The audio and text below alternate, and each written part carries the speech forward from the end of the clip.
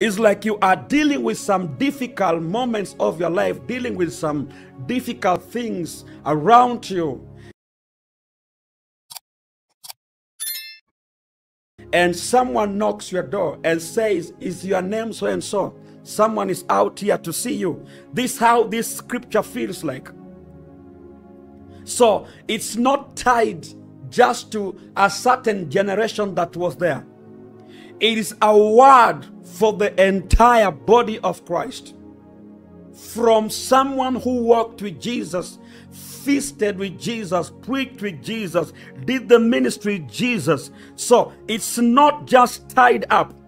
In Revelation chapter number 17, verse number 14, it talks of the same thing.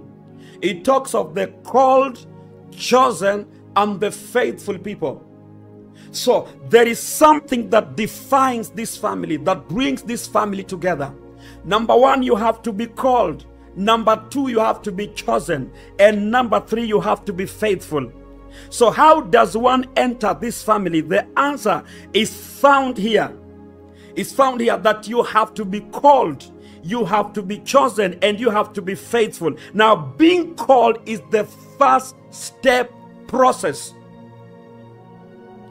We are now dealing with the chosen generation.